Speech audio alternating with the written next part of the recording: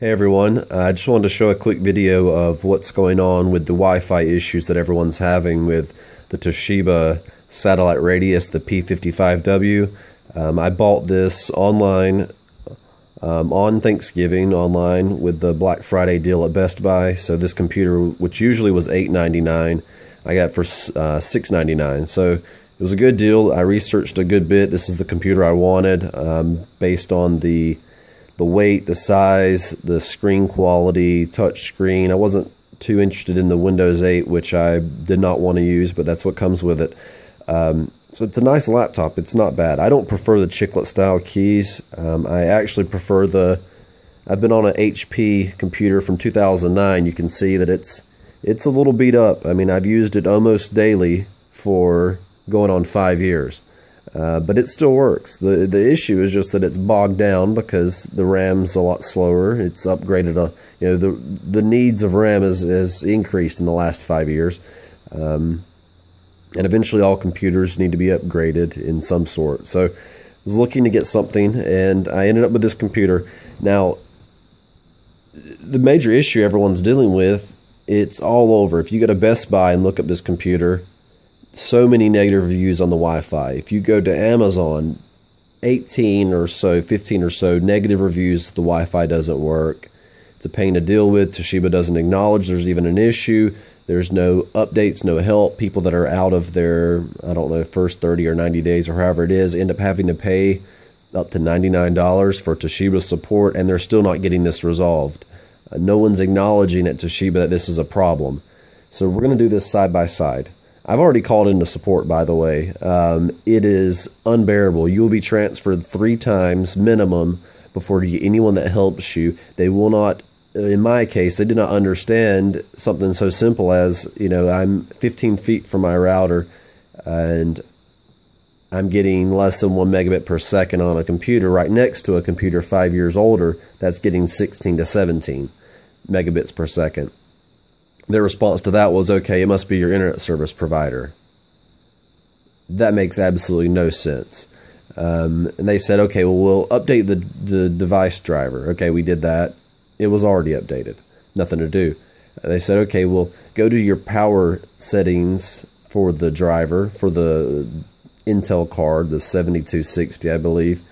And then disable the power option that allows you that can take away performance. Well, obviously that's not helping either. So what they say is they'll call me back in 2 to 3 minutes, and well, it's been what, 10 minutes by now. I haven't heard back from them. I'm not expecting to hear back from them. So here we go. Quick little speed test, speedtest.net, what I usually use. We are on an HP HDX 16 computer I bought back in 2009. We are going to hit test, and let's see what speeds we're getting.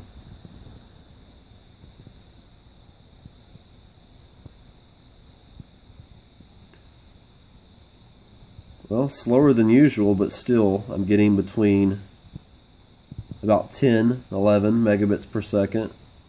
I can get as much as 16 out of this computer, out of this laptop. As you can see, almost 12 megabits per second. Upload not as important to me right now, but you can see it's somewhere around 3 to 4, which is pretty typical for my connection. Just let this finish real quick. Okay, alright, so finished. About 12 megabits per second download, almost 4 up. Let's go to a computer right next to it. The new 7-day-old Toshiba Satellite Radius, a problem that's been existing with this computer for 4 to 5 months that has obviously not been resolved in any fashion, that they're shipping these computers with absolutely no improvement in the Wi-Fi issue. Clicking test, here we go.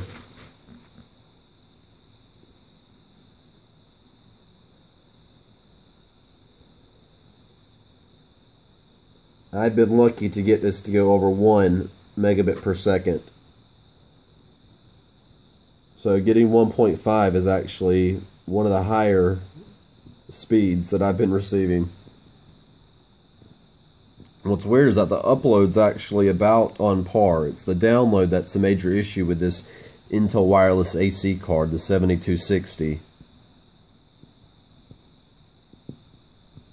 The upload's about the same, you know, 3 to 4.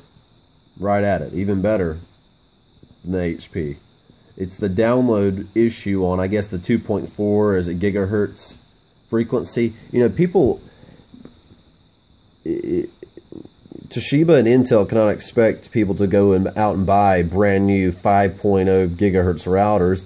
I mean, and then even if you go and buy one, what are you going to do when you're staying in a hotel for work? What are you going to do when you're out of town? You know, the rest of the world's not going to upgrade their needs.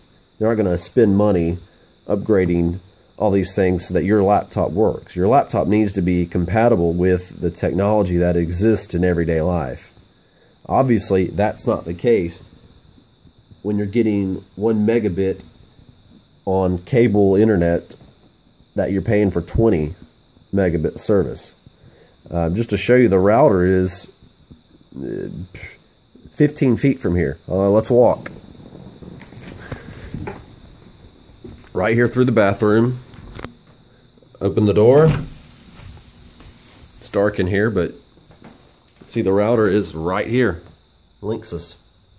Right next to the cable modem blinking. You know, we're talking 5 feet to the door, through the bathroom, to the computers. Intel needs to acknowledge this problem. Toshiba needs to acknowledge this problem. People shouldn't be buying computers, not realizing how bad their internet card, their wireless card, is inside their laptops until it's after 30 days. They can't take it back. They have to pay for tech support. There's no solution for this. There is no newer driver. This is what you're going to get. You are either going to have to have your your router within 3 feet of your computer at all times, or good luck, you're not connecting to the internet. Toshiba can continue to pretend that this doesn't exist, but go ahead and Google Wi-Fi issues on Toshiba Satellite Radius.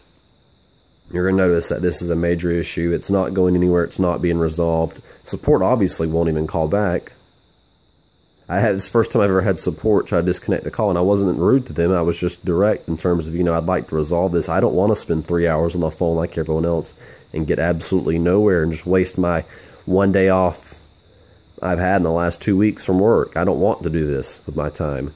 So, good luck everyone else. If you find a solution to this, please post it below.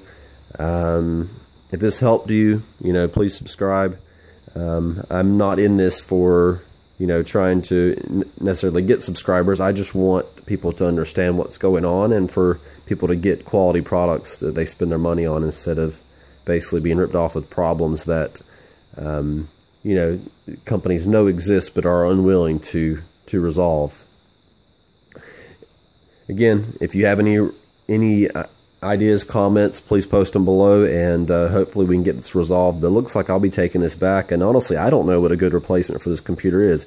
If you have a good idea of a computer that would be comparable to this one, you know, around $800, somewhere in that range, less or slightly more, love to hear it. Please let me know any laptop that you're happy with, and until next time, guys, take care.